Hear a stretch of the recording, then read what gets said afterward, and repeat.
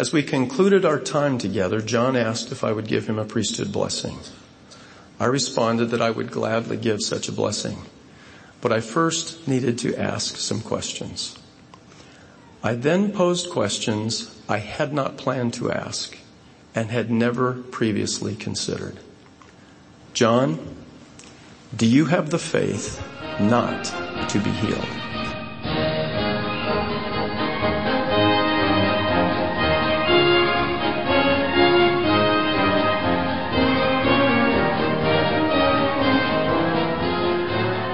Testing 1, 2, 3. Testing 1, 2, 3. This is Radio Free Mormon, on the air, broadcasting behind enemy lines. Tonight's episode, Faith Not to be Healed, or A Wish for Blessings That Work. The first part of that title, Faith Not to be Healed, you may have thought you heard incorrectly or that I said it wrong. Shouldn't I have said faith to be healed? Isn't that the scriptural injunction given by a priesthood holder to someone who is about to be healed? If they have faith to be healed, then they will be healed. No, actually, I meant to say faith not to be healed because I am not quoting from the New Testament. Instead, I am quoting from Elder Bednar 4 years ago in a worldwide devotional that he gave. We'll get to that talk by Elder Bednar and why it is that he should say faith not to be healed instead of faith to be healed in the second part of this podcast. The first part of this podcast will deal with the alternate title to this episode, A Wish for Blessings That Work. Now that title may be a bit obscure to some of my listeners, so let me take a minute to unpack it. Back in the 1980s, there was a famous comic strip called Bloom County. In that comic strip was a character named Opus. Opus was a penguin. And Opus, like most penguins, had 2 wings, but those wings really didn't work. By which I mean he could not use them to fly. All birds have wings, and most birds can use those wings to fly, but Opus, being a penguin, had wings, but they didn't work. He couldn't use them to fly. So there was a Christmas episode that was done of Bloom County back in the 1980s, and it was called A Wish for Wings That Work. Opus had the wings, but they didn't work, and his wish was to have a pair of wings that would work so that he could fly. In a similar way, all worthy men in the LDS Church hold the priesthood. They can prove that they hold the priesthood because most of them have a little card that has their name on one end of it, and on the other end is the name of Jesus Christ, and in between are all the steps between Jesus Christ and them that show an unbroken chain of authority from Jesus Christ to the priesthood holders. So there is no question but that the worthy men in the church do in fact hold the priesthood. The question is not whether they hold the priesthood for purposes of this episode, but rather whether they have a priesthood that works. They may have a priesthood even as Opus the penguin had wings, but what I want to talk about tonight is whether the priesthood that the men have in the church is any more effective than the wings that Opus the penguin had. Now, it's an easy thing for a penguin to know if the penguin is flying or not. The penguin flaps his wings, and if he leaves the ground, then he's flying. If he doesn't leave the ground, he is not flying. But with the priesthood, it's not always so easy to see whether the priesthood is working. For instance, I was blessed to baptize a number of people on my mission in Japan. But I will tell you that there is very little difference in the appearance of a person before they get baptized and the same person after they get baptized. Now, we all know and understand that by the power of the priesthood and the atonement, that a person who is baptized has their sins washed away. But there is no difference in the appearance of a person who has their sins washed away from a person who is simply chock full of sin. They look identical. There is no way of telling by outward observation whether that priesthood authority has actually done what it claims to do. We take it as a matter of faith. The same thing happens with the blessing of babies. The same thing happens with the blessing on the sacrament. The same thing happens with confirmation and bestowing the gift of the Holy Ghost. There is simply no way of telling whether the priesthood is actually doing anything or whether it's something that we're simply all agreeing to believe together and going through a ritual that really has no effect. The exception to this rule is blessings of healing by the power of the priesthood. Because generally speaking, a person who is healed by the power of the priesthood will look, act, and sound much different after the blessing than before the blessing. there will be a distinct difference. There will be an observable difference. We can tell in that case whether priesthood power is actually working and operative by whether or not the person who is blessed actually does get healed. Here I want to share with you an experience I had when I was 6 years old at Christmas time. It was Waco, Texas. That's where I lived with my family. And my parents had a neat trick for how it was that they had their 3 boys write their letters to Santa. What we were told to do was to go through the Sears catalog, pick out the things that we wanted Santa to bring us, write them down in our letter to Santa, describe them using the title used in the catalog, and even write down next to the item the page number on which this item appeared in the catalog. We were assured that this is how Santa could keep track of things and how Santa would make sure that he was actually bringing us the toy that we wanted. Well, this one year, 1966, I had a fascination with Superman. The thing I loved about Superman was that he could fly. Every afternoon in my big brother's bedroom, we would watch his black and white TV, and we would watch reruns from the 1950s TV show called Superman. As a 6-year-old, I was not interested in the plot of the story. I was not interested in what was going on at the Daily Planet with Lois Lane and Jimmy Olsen and Perry White. I wasn't interested in the dialogue that they had back and forth. In fact, I pretty much tuned that out. What I was waiting for, with anticipation, was the point in every show when George Reeves would duck out of sight for a second, change into a Superman costume, and fly off into the air over the city and beat up the bad guys. That was all I cared about, and believe me, every day when I watched that show, I was not disappointed. I wanted to fly so badly, and I knew in my 6-year-old mind that if I had a Superman costume, I could fly too, just like George Reeves did on the TV. So this Christmas, 1966, I'm 6 years old, I'm going through the Sears catalog, and what do I find? I find a Superman costume. I put it in my letter to Santa, I described the article, I made sure to put down the page number it could be found in the Sears catalog, and I sent it off to the North Pole, and lo and behold, on Christmas morning, I opened up my Christmas gift, and what to my wondering eyes should appear but a Superman costume. I will never forget that Christmas morning. As quickly as I could, I got away from the rest of the family, went to my room, changed into my Superman outfit, went out into the front yard of our home with the intent of giving my Superman costume a run around the block, preferably at 50 to 100 feet up. I took several deep breaths, took 3 steps, and jumped into the air with authority. You see, I knew that I would be able to fly with that Superman costume. Faith did not even enter into the equation. The faith was so strong that it approached, yea, it was verily, a perfect knowledge of my ability to fly. But much to my surprise, I didn't fly. I came back to earth with a thump, and I stood there wondering what on earth happened. My first thought was, do I have the costume on right? Is everything in place? Did I somehow put on the pants backward? I checked myself and I found no, the costume was on correctly. I went back and I took another 3 steps, jumped into the air with my hands over my head with a little less optimism and a little less surety this time, and I came back to earth once more. Again I thought, have I done something wrong? Am I taking my steps the wrong way or out of order? I had it pretty well memorized as to what George Reeves did in the Superman show, and the 3 steps that he would take, just like he was going to take a dive off the high board. 3 steps, boom, up.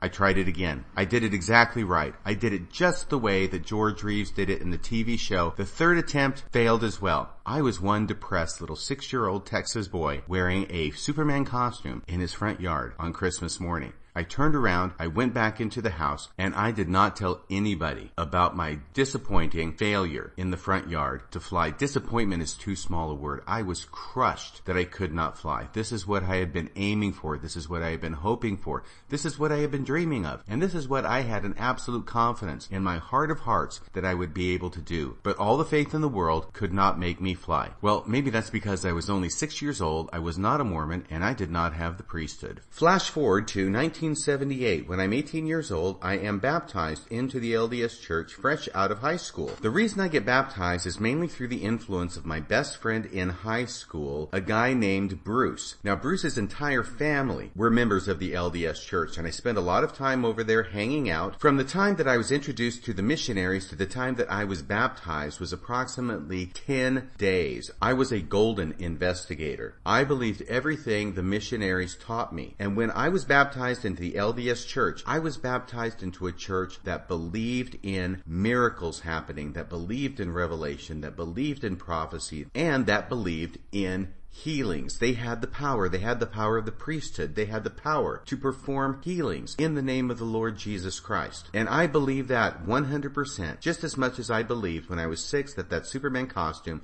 would give me the power to fly. Not long after I joined the church, I was over at Bruce's house. His mother, a wonderful lady, had something wrong with her hip or her leg. I don't know exactly what it was, but it was causing her a lot of pain. She was hobbling around the house, spending a lot of time in bed or on the couch reclining. But this day, she had called over the missionaries in order to give her a blessing.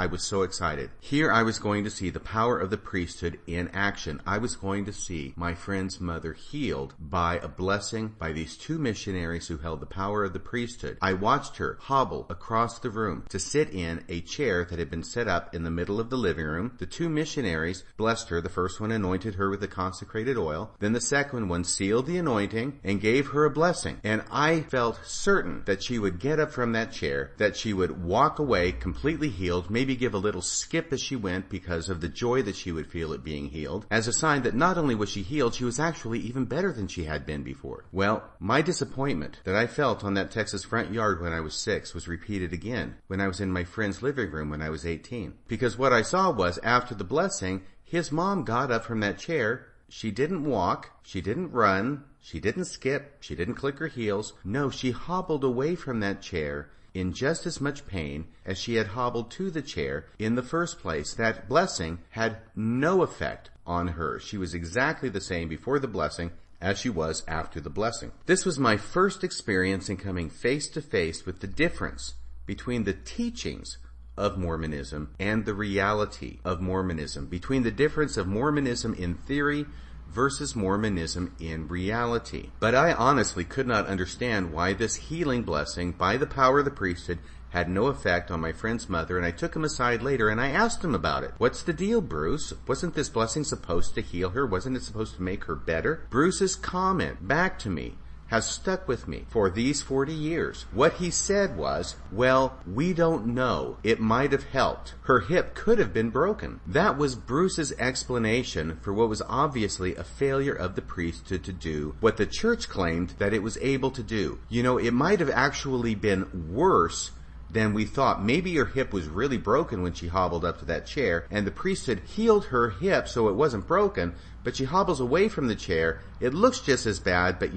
actually, her hip could have been healed. And this explanation by my friend Bruce was the first time I came face to face with the fact that Mormons will say anything in order to explain away why it is that the Mormonism they teach is different from the Mormonism that they actually experience. Now, healing is a centerpiece of Mormon doctrine. Healing by the power of the priesthood is one of the signs of the true church. It is one of the signs of those who follow Jesus Christ. It is in the 7th article of faith in the Pearl of Great Price, which says, we believe in the gift of tongues, prophecy, revelation, visions, healing, interpretation of tongues, and so forth. So the LDS Church is on record as believing in these things. Not only does the LDS Church believe in them, Elder Bruce R. McConkie said that they are an evidence of the divinity of the Lord's work. In his Mormon Doctrine, pages 21 to 22, under the entry Administrations, he says this: ordinances of administration with actual healings, note the language, with actual healings resulting therefrom, are one of the evidences of the divinity of the Lord's work. The Book of Mormon itself will actually go further than that and will say that where there are no miracles, including healing, no gifts of the Spirit, there is no true church. And not only is there no true church, there is no salvation in any group that does not have those gifts. The reasoning that the Book of Mormon gives for this is that the gifts of the Spirit and salvation are both based on the same thing: faith. Gifts of the Spirit require faith. Salvation requires faith. If you don't have faith to have gifts of the Spirit, including healing, present, then you don't have faith to have salvation. So therefore, any church that does not have the gifts of the Spirit present, manifest, actually observable, does not have faith necessary for salvation in it. This is in Moroni chapter 7. Now, Moroni 7 is a sermon that was given by Moroni's father, Mormon, which is recorded here in the 7th chapter of Moroni. In church, we don't go to the middle of this sermon very often. We go to the very first part where it talks about all good things come from Christ and evil things come from the devil, wherefore lay hold on every good thing. We talk about that scripture quite a bit. That's at the beginning of the chapter. And at the end of the chapter, verse 48, we frequently hear, wherefore, my beloved brethren, pray unto the Father with all the energy of heart that ye may be filled with this love, which he hath bestowed upon all who are true followers of his Son, etc., etc. What we don't do a good job of is going into the middle of the sermon, and that is where this doctrine is taught, the idea about faith being required for gifts of the Spirit as well as for salvation. So if you go to verse 21 in Moroni 7, Mormon says, and now I come to that faith of which I said I would speak. And he goes on now to verse 26 and says, and after that he came, that's talking about Jesus, and after that Jesus came, men also were saved by faith in his name. See, salvation comes by faith in his name. This is the point that's being made. And by faith they become the sons of God. And as surely as Christ liveth, he spake these words unto our fathers, saying, whatsoever thing ye shall ask the Father in my name, which is good, in faith, believing that ye shall receive, behold, it shall be done unto you. So here's the second part. The first part is you're saved by faith, and also Jesus said to our fathers, whatever you ask the Father in my name, in faith, believing that you shall receive, it will be done unto you. There's the connection between faith and salvation in the first part,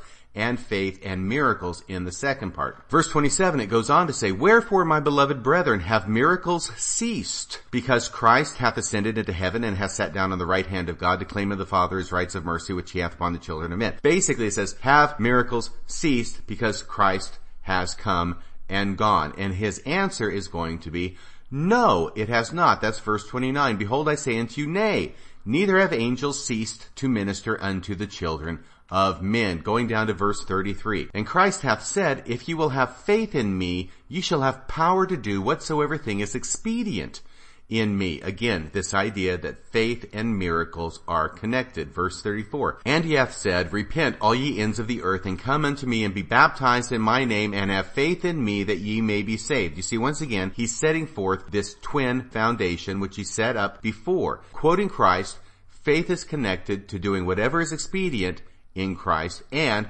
faith is necessary for salvation.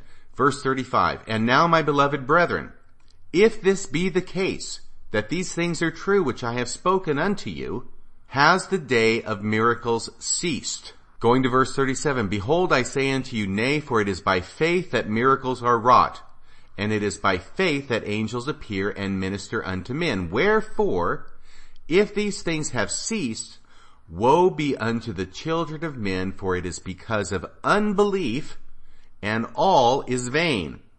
If miracles have ceased, it can only be because of unbelief.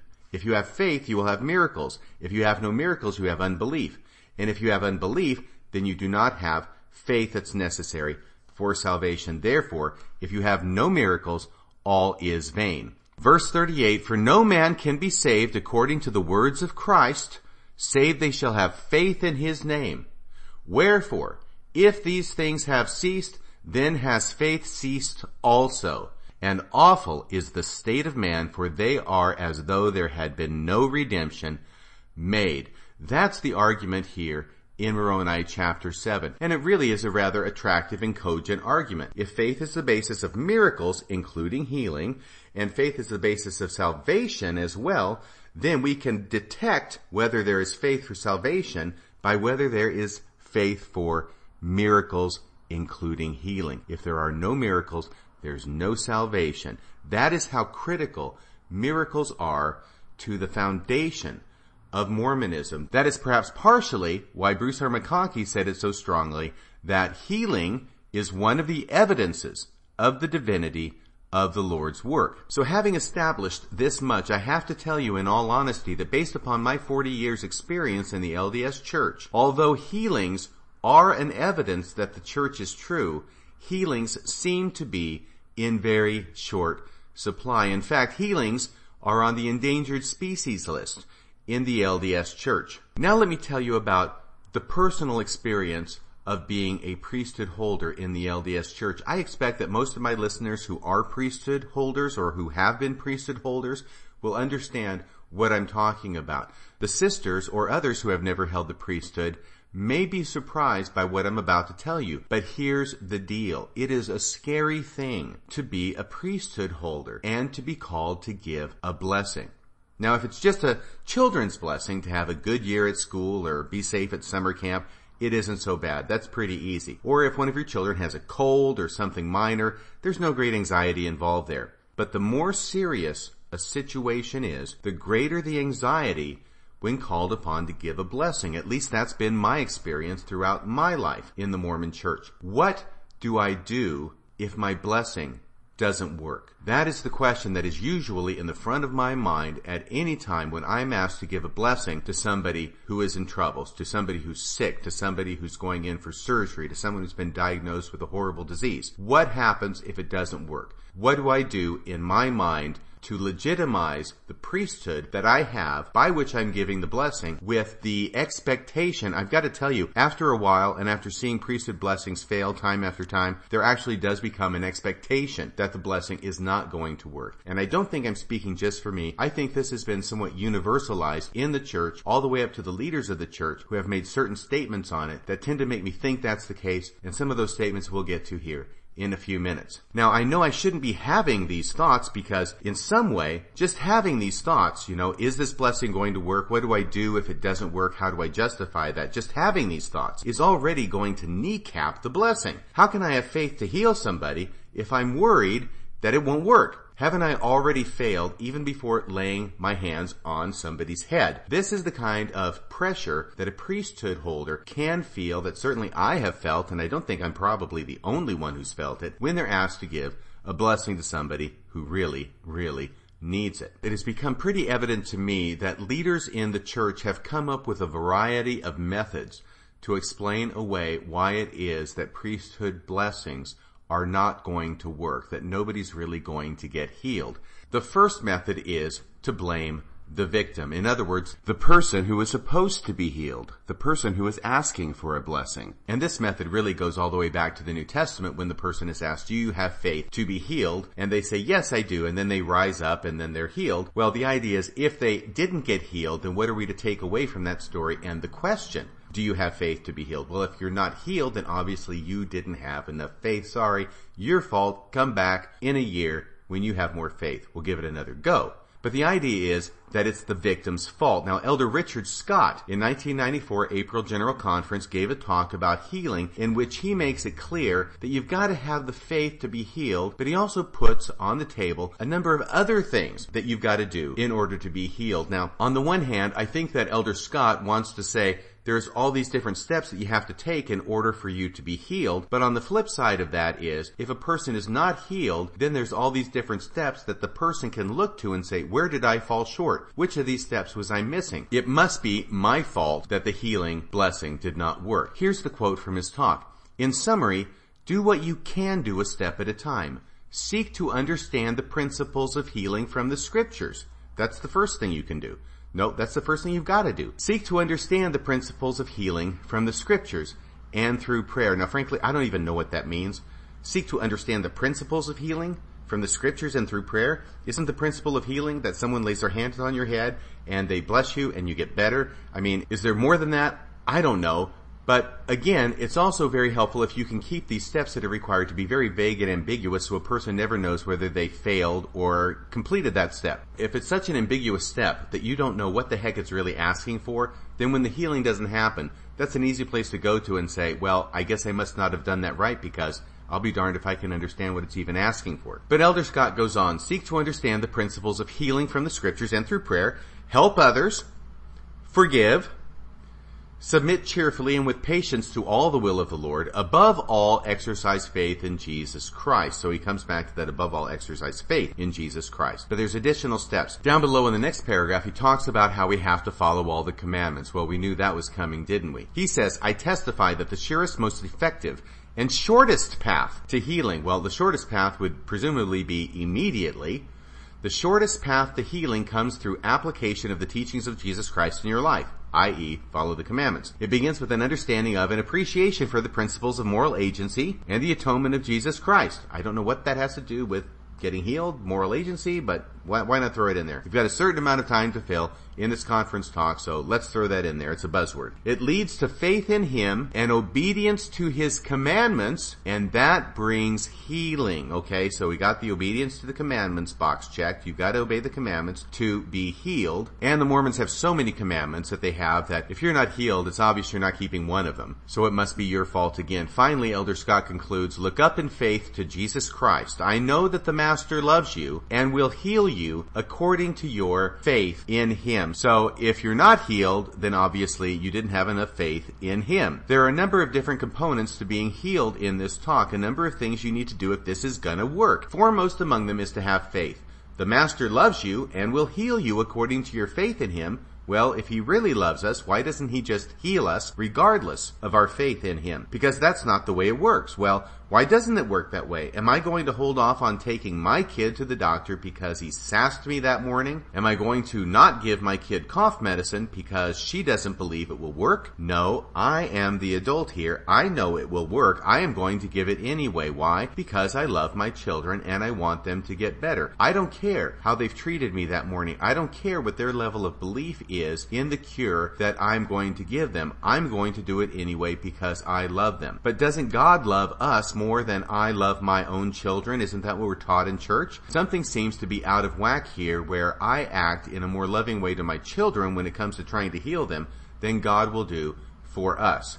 But Elder Scott goes on in this quote, in order to be healed, I am supposed to 1, seek to understand the principles of healing from the scriptures and through prayer, whatever the heck that means.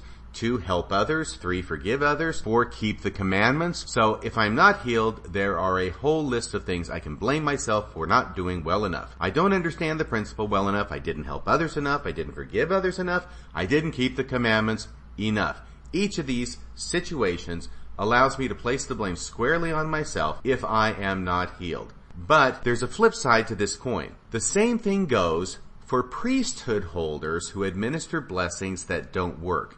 Any of these can be applied to them as well. Mormon men are taught by their leaders that their power in the priesthood is dependent upon their virtue, their chastity, their obedience to the commandments. They're doing everything that they are supposed to do. And if the blessing does not work, the finger can be pointed not only at the person being blessed who doesn't get healed, but it can be pointed at the priesthood holder who does the blessing and the person doesn't get healed. For example, there was a talk that was given in 1975 General Conference by Vaughn J. Featherstone, a very popular speaker at the time. I wasn't a member of the church for another 3 years, but this part of the talk was so powerful that I heard about it numerous times after I joined the church. I was surprised to find out when I was researching this, actually a friend of mine found it for me, that the talk itself was given in 1975, as I say 3 years before I was baptized. The friend who found it for me is John K. Williams, who has an excellent book out about his mission in South America called Heaven Up Here. I recommend it highly.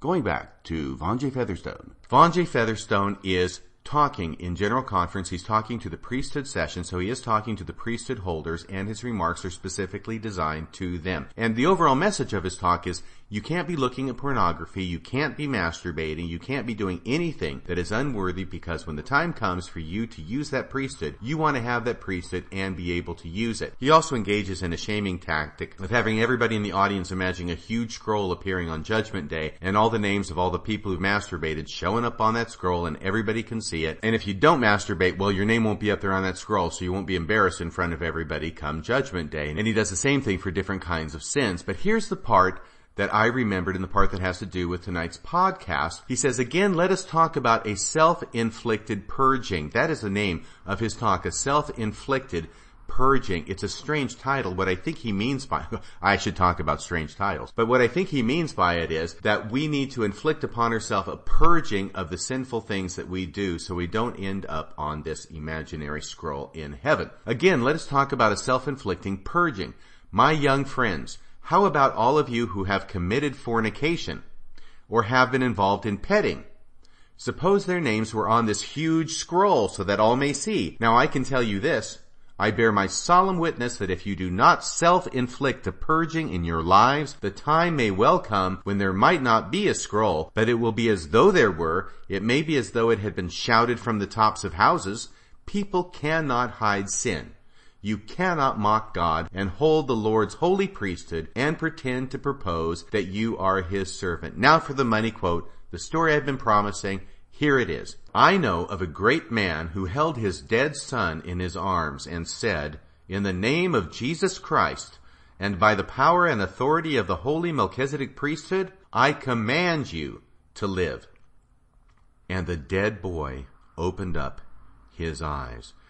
Now that is a wonderful story about healing. Unfortunately, there's no way to source the story, no way to verify it. He's talking about a great man. I don't know who the heck this great man is. He doesn't give us a name. He doesn't tell us how he knows this story. He doesn't tell us whether the great man told him, whether Von Featherstone was there personally to witness it, whether he heard it third hand, fourth hand, or whatever hand. All he's going to do is bring out this dramatic story and say that he knows a great man who brought his son back to life by the power of the priesthood. And here's the point he's making, which is in the next paragraph.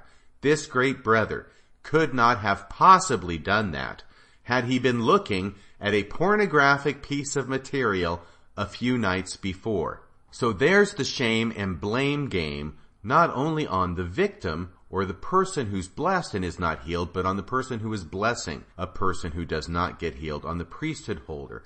They can be blamed just as much. So not only does Von Featherstone say this could not have happened had this person been looking at pornographic piece of material a few nights before, or if he had been involved in any other transgression of that kind. The priesthood has to have a pure conduit to operate, end of quote. So I think you can start to get an insight into why it is that when a priesthood holder is called upon to give a blessing, the pressure is really on, because in a priesthood blessing, results count. Results are observable, unlike a baptism, unlike a confirmation, unlike a prayer on the sacrament bread or water. But as I say, the church has had a long time to work this out, why it is that the priesthood blessings are not working, and therefore they give many avenues and ways of exonerating the priesthood at the expense of the person who's being blessed. Well, the person who's being blessed didn't have enough faith, wasn't following the commandments enough, or it could be the person giving the blessing who didn't have enough faith or wasn't keeping the commandments enough. So there's all these ways to excuse why it is these priesthood blessings do not work. But there is yet another way of exonerating the priesthood from not working, and that is to say, it isn't the Lord's will that the person be healed. In other words, we don't necessarily have to blame anybody here. We don't have to blame the person who's being blessed for not having enough faith to be healed. We don't have to blame the person who's giving the blessing for having looked at pornography the night before. It could be that they are both completely obedient, completely virtuous, but it just wasn't the Lord's will that the person be healed.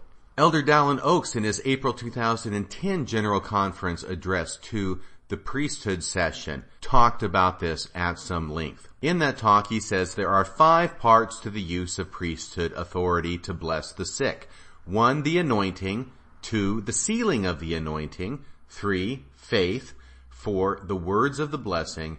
And 5, drum roll please, the will of the Lord. So he goes through each of those first 4 until he comes back to number 5, the will of the Lord, which we are going to skip to. He says, young men and older men, please take special note of what I will say now. As we exercise the undoubted power of the priesthood of God. See how he has to say the power is undoubted, even though it doesn't work. Nevertheless, that power is undoubted.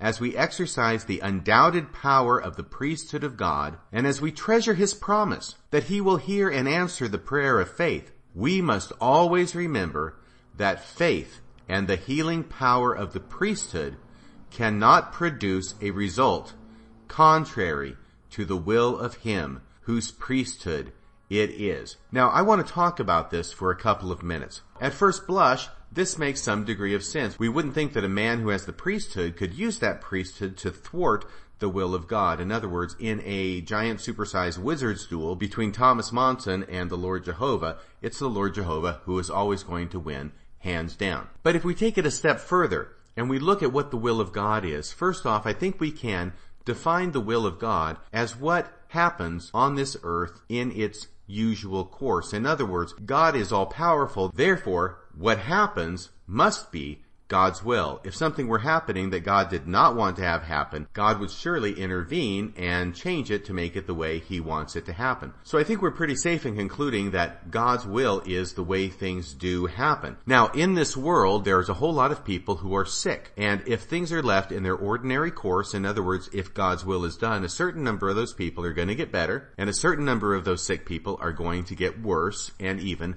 die. Now, that must be God's will for people who are sick, who are going to get better, and people who are sick, who are going to die. If that would happen in the ordinary course, that must be God's will. So what we have to do is take this understanding of God's will and now stick priesthood blessings into the middle of it. If a sick person is going to get better anyway, and it is God's will that they get better, what point is there in having a priesthood blessing occur if they're going to get better anyway? In other words, if it's God's will that they get better. And conversely, if a person who is sick is going to get worse and die, and that is God's will, if there's no priesthood blessing, what is the point of inserting into that process a priesthood blessing? If a priesthood blessing does not have the power to change the will of God and make a person who was going to die anyway get better and live. So the bottom line here is that the only way priesthood blessings have any relevance is if they can change the course of what would happen otherwise. In other words, they are relevant and meaningful only if they can change the will of God. This takes us back to some stories in the Old Testament, which are very powerful stories of people changing the will of God. For example, Abraham bargaining with God to save Sodom. Moses bargaining with God to save the children of Israel. In both of those stories, God's will is changed by a human being. And in a similar way, priesthood blessings have efficacy only if they can change the will of God. Only if they can take a person who would die otherwise and heal them. But in the last 40 years, what we are fed in church by the leaders of the church seems to be an unending diet of stories about blessings that don't work. For example, President Eyring really tries to mention miracles a great deal in his talks, but they keep coming up short. The miracles of healing that we have related by President Eyring always seem to end up in death, i.e. the healing power doesn't work. In 2011 October General Conference, President Eyring gave a talk called A Witness. In it, he speaks about 3 miracles, and I have to put that in quotation marks. The first miracle we've talked about before. You can read it for yourself. It basically involves a coincidence. It's not miraculous at all. The second 2 involve healing stories of people who are very sick who end up croaking, and that's supposed to be the miracle that President Eyring wants us to get from the story. I visited the hospital room of an old friend who had been diagnosed with terminal cancer. Now, this old friend is somebody who's a member of the church, a faithful member of the church, and we know from our experience in the church that this person has had one, if not many, priesthood blessings. Nevertheless, they're not going to help because she will die. But notice this story where President Eyring tries to put a happy spin on the fact that there is no priesthood healing for this dear old friend of his. I took with me my 2 young daughters. I did not expect that she would even be able to recognize them. Her own family were gathered, standing around her bed as we entered, so that's the scene that they come into. One would expect that an apostle would lay his hands upon this friend, bless her in the name of the Lord Jesus, and she would rise and walk again, and the terminal cancer would vanish. But that's not what happens in our stories told today by modern-day apostles. Instead, people just keep dropping like flies. She looked up and smiled. I will always remember her look as she saw that we had brought our daughters with us. She motioned them to come close to her on the bed. She sat up, held them, and introduced them to her family. Where's the healing? There is no healing. All he's doing is describing what happened, which is very unmiraculous. She sat up, held them, and introduced them to her family. She spoke of the greatness of those 2 little girls. It was as if she were presenting princesses to a royal court. Where's the healing, President Eyring? I expected our visit to end quickly. Why not give her a blessing, Elder Eyring? Surely, I thought, she is tired. But as I watched, it was as if the years melted away. Okay, so here's where he's trying to insinuate a tiny little miracle here and try and make it sound like something really big happened. But as I watched, it was as if the years melted away. She was radiant and obviously filled with love for all of us, even though I couldn't heal her of her terminal cancer. I did add that last part. She seemed to savor the moment as if time had stopped. Well, time stopping is certainly a miracle. She had spent most of her life succoring children for the Lord. I wish general authorities would stop using the word succor. It's frankly embarrassing. The only two places I have ever heard this word used before are in general conference talks and stories by Edgar Rice Burroughs. She had spent most of her life succoring children for the Lord. And that's actually against the law in most states. She knew from the account in the Book of Mormon that the resurrected Savior had taken little children one by one, blessed them, and then wept for joy. She had experienced that joy long enough herself to be able to endure in his loving service to the end. So here's the other part of the miracle. She endured to the end. See, she dies. She doesn't get healed, but at least she endured to the end. So it's a good story. He goes on in the very next sentence. He segues into his next non-miracle story by saying, I saw that same miracle in the bedroom of a man who had given sufficient faithful service to think that he had done enough to rest. Now, I don't know where he thinks the miracle happened. He says, I'm going to see the same miracle. If he means by miracle the fact that in spite of priesthood blessings, people die, yeah, I guess it is the same kind of miracle. He goes on here to say, in the second story, I knew that he had undergone lengthy and painful treatment for a disease and had been told by the doctors that it was terminal. So we got another guy who's terminal, who makes the fatal mistake of calling President Eyring to come in and give him a blessing.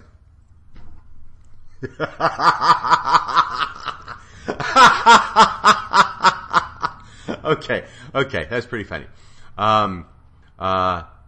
They offered neither treatment nor hope. So the doctors offered neither treatment nor hope, and President Eyring is going to do pretty much the same thing. His wife took me to his bedroom in their home. There he was, lying on his back, on the top of the carefully made-up bed. He wore a freshly pressed white shirt, a tie, and new shoes. He saw the look of surprise in my eyes, laughed quietly, and explained, after you give me a blessing, I want to be ready to respond to the call to take up my bed and go to work. Now, the really horrible thing about this story being told by President Eyring in 2011 General Conference is that that line is a laugh line. It's a punch line.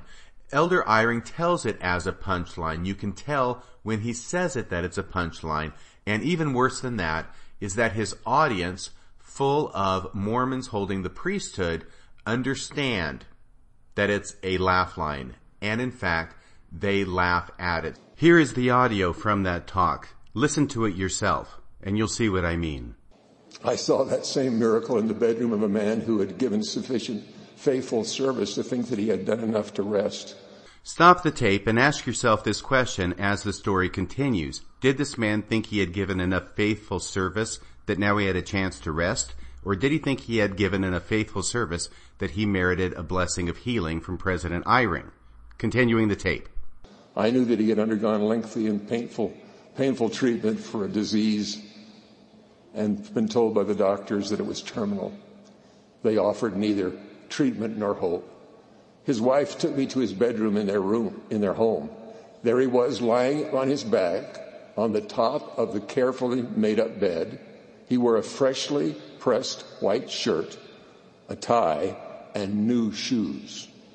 He saw the look of surprise in my eyes, laughed quietly, and explained, after you give me a blessing, I want to be ready to respond to the call to take up my bed and go to work. As it turned out, he was ready for the interview he would soon have with the master.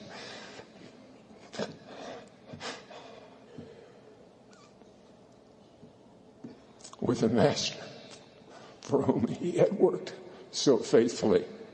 So when a person who invites President Eyring over to give him a blessing because he has terminal cancer shows his faith by being completely dressed on top of his bed, saying, once you bless me, I'm going to get up and walk, that is no longer a sign of faith to be healed.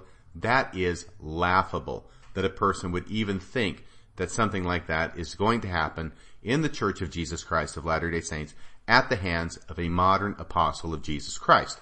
After you give me a blessing, I want to be ready to respond to the call to take up my bed and go to work. After he waits for the laughter to subside, President Eyring goes on. As it turned out, he was ready not to be healed, but he was ready for the interview he would soon have with the master, for whom he had worked so faithfully. So basically, this guy's going to croak. President Eyring knows he's going to croak. The fact that he thinks he might not croak is considered laughable, and there is no healing for him here. President Eyring concludes this story by saying he was an example of the fully converted Latter-day Saints I meet often after they have given a life of dedicated service.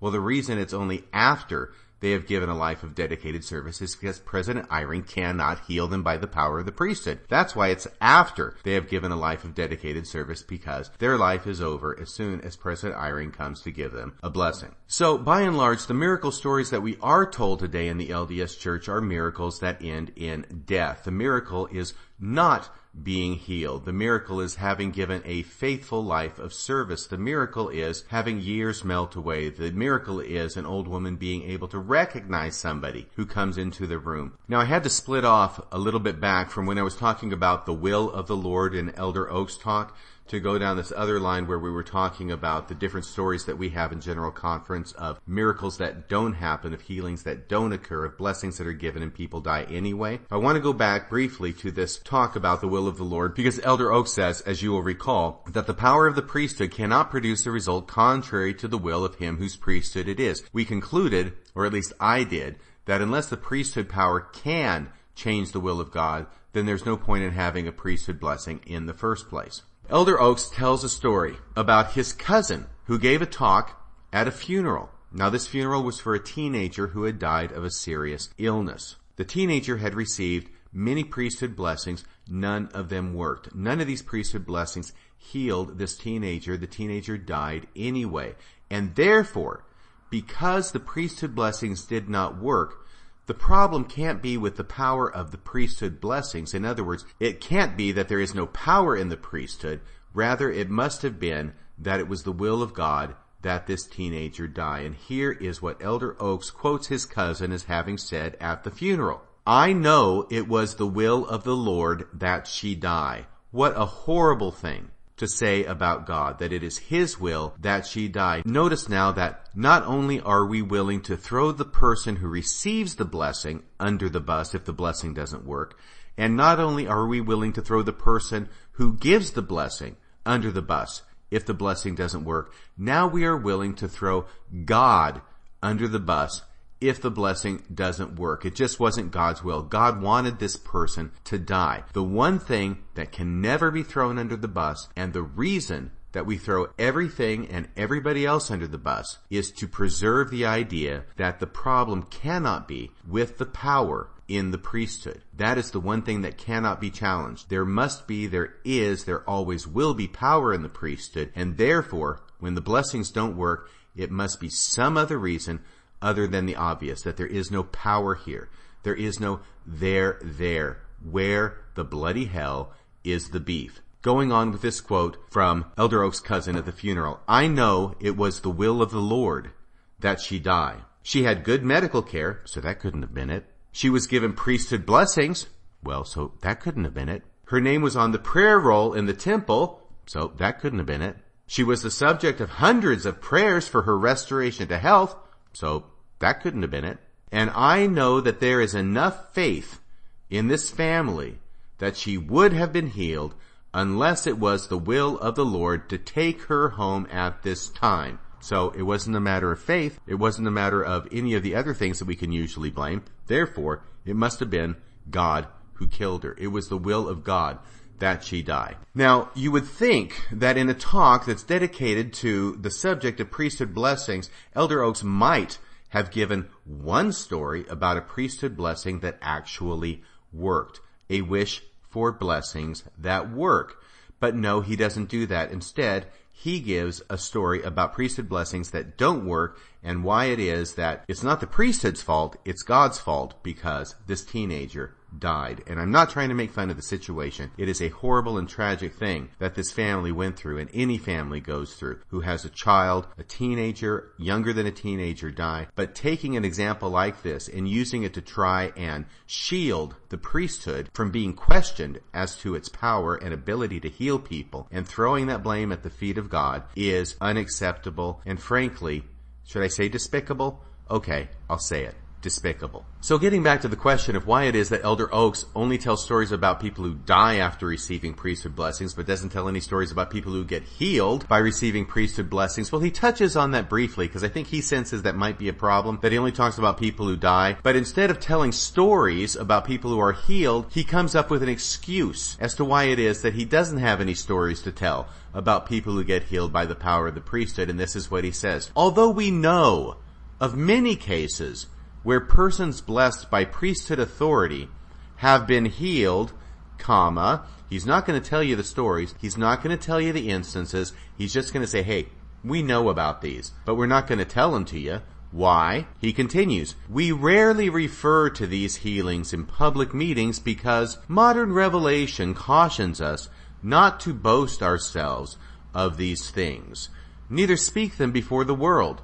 For these things are given unto you for your profit and for salvation. D&C 8473. Well, actually, the reason they don't refer to these or speak about these stories publicly is because they don't happen. If President Oaks' excuse were really true, then the church would never talk about priesthood healings that happened in church history. And yet anybody who's gone to Sunday school, anybody who's been a Mormon for any length of time, knows that the church cannot get enough of talking about miracle healing stories in the early days of the church, specifically when Joseph Smith was the prophet. Every Mormon, I presume, who's at least stayed awake through Sunday school class, knows about the story of Mrs. Johnson brought to Joseph Smith in the spring of 1831 who had a stiff arm which was healed by Joseph Smith. Certainly, every Mormon has heard about July 22nd, 1839, on the banks of the Mississippi, when all the saints, they're in their beds, they're dying, they're sick because of malaria. Joseph Smith gets up and goes and starts healing people right and left, and even sends his handkerchief across the Mississippi to be used to heal people over there. It's called the Great Day of the Lord's Power. For crying out loud, we even tell the story about Mary Fielding healing the ox on the way across the plains. This church has no compunction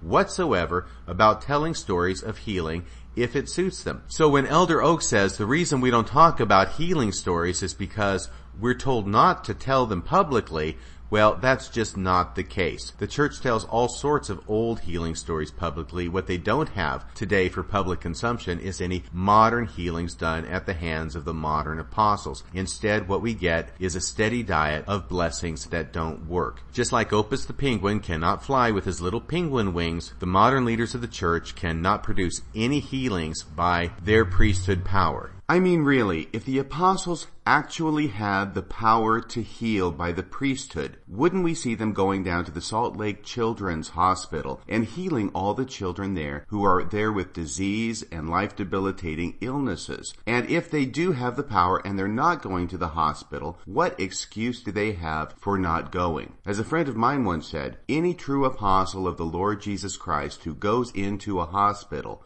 should not be walking out by himself. Now we are on the last stretch of this podcast, and now we come to what I promised at the beginning, which is Elder Bednar, who puts the icing on the cake when it comes to excuses as to why priesthood blessings do not work. This is from a devotional that he gave in 2013 at the University of Texas at Arlington. It is from a talk titled, That We Might Not Shrink.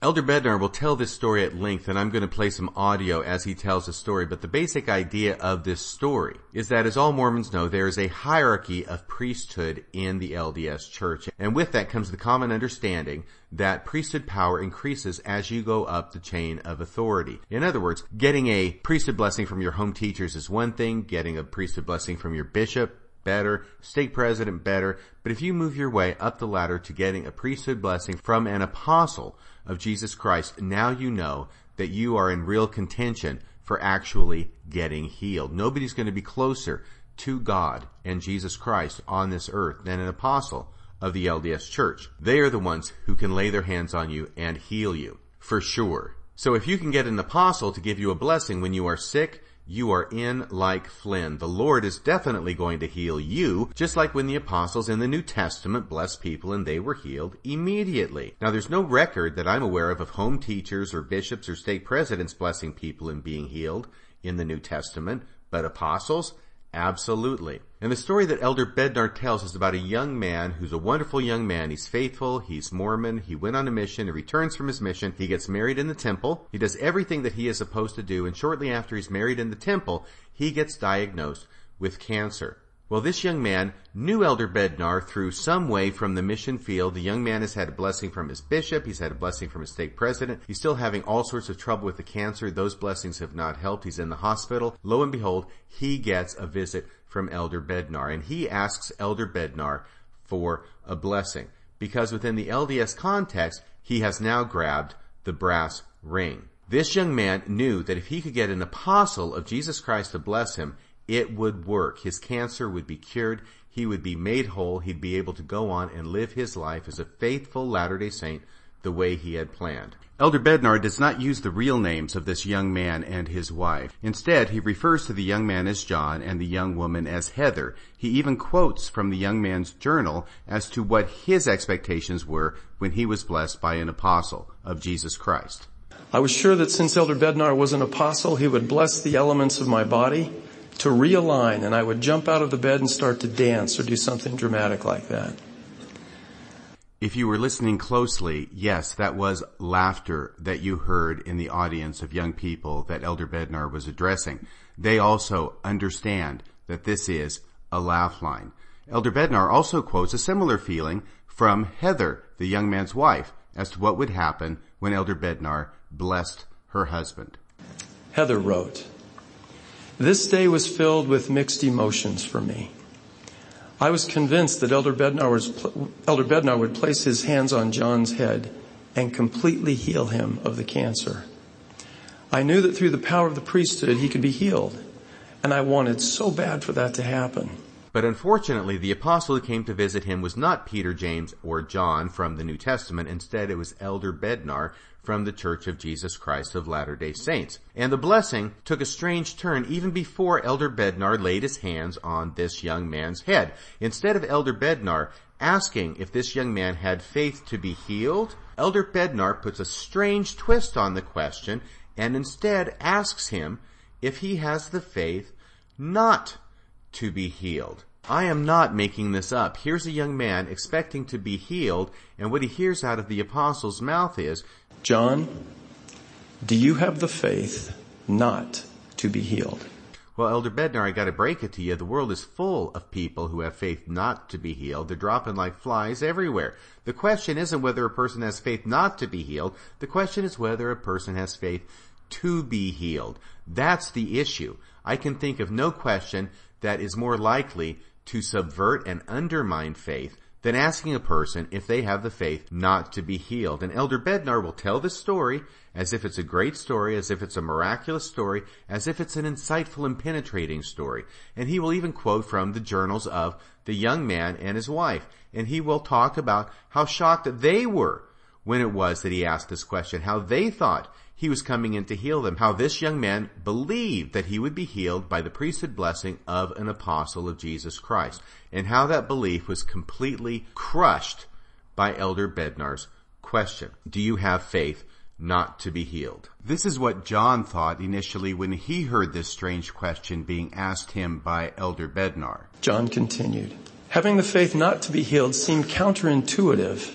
Well, calling the question, do you have faith not to be healed, counterintuitive, is putting it nicely. Heather, the wife, put it much more explicitly. After he taught us about the faith to not be healed, I was terrified. Well, that I can understand. They've got an apostle of Jesus Christ who's come to visit the husband, John, in the hospital room who's dying of cancer. They ask him to give a blessing, and he asks John if he has the faith not to be healed. Of course his wife would be terrified. This was their last hope going up in smoke. And I may as well say it now as later.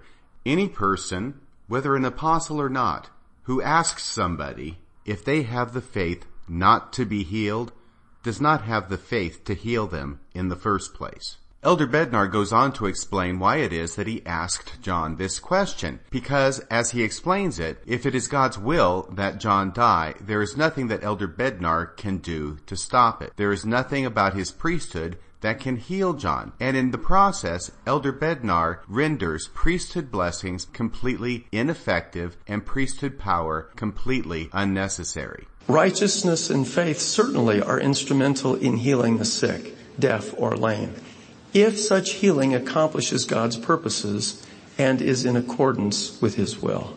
Well, Elder Bednar, the logical extrapolation from what you have just said is that righteousness and faith has nothing to do with healing somebody. If it is God's will, they will be healed. If it is not God's will, they will not be healed, which means that righteousness, faith, and priesthood have nothing to do with it. Only God's will. What are you doing there in the hospital in the first place? But as bad as this is, it gets worse. Elder Bednar will go on to teach that in order to have faith to be healed, one first has to have faith not to be healed. In doing so, Elder Bednar teaches that having faith not to be healed is actually greater and must precede faith to be healed. But as John and Heather and I counseled together and wrestled with these questions, we increasingly understood that if God's will were for this good young man to be healed, that blessing could only be received if this valiant couple first had the faith not to be healed. Well, that's a remarkable teaching. I don't think we'll find that in any of the scriptures. At least I cannot recall Jesus or any of the apostles or any of the other prophets in the scriptures healing somebody, but first asking them if they have the faith not to be healed. This seems to have been something that was completely unknown in all of religion for thousands of years until 2013 when Elder Bednar first pronounced it to the world. One other comment I need to make about this sound clip is that Elder Bednar has now completely contradicted himself. First, he says that there is nothing that can change God's will. Faith cannot change God's will. Righteousness cannot change God's will. The priesthood of God cannot change God's will. The only thing that can change God's will, according to Elder Bednar, is if the person being blessed does not have the faith not to be healed. Let me play that sound clip again so you can see what I mean. We increasingly understood that if God's will were for this good young man to be healed, that blessing could only be received if this valiant couple first had the faith not to be healed. So apparently there is one way that God's will can be thwarted by mere mortals. According to Elder Bednar, if God's will is that a person be healed, the person first must have faith not to be healed. Therefore, if the person does not have the faith not to be healed, God cannot heal them. This is the theology that is being taught by Elder Bednar. So if you listen closely, Elder Bednar has actually performed a very neat trick here. What he has done is he has taken faith not to be healed and made it greater than faith to be healed. So if a person receives a priesthood blessing and dies, they actually have greater faith than a person who receives a priesthood blessing and lives. And I have to admit, that's a pretty good idea in a church where the leaders tell stories about giving priesthood blessings to people and they all die. Obviously, faith is still alive in the LDS Church. The priesthood is still alive in the LDS Church because blessings are given and people are dying like flies. And so, after 40 years of being a member of the Church of Jesus Christ of Latter-day Saints, and after having reviewed the evidence and placed it before you tonight, I am led to ask the eternal question, where have all the flowers gone? Where have all the soldiers gone? Where have all the priesthood healings gone? This is Radio Free Mormon, signing off the air.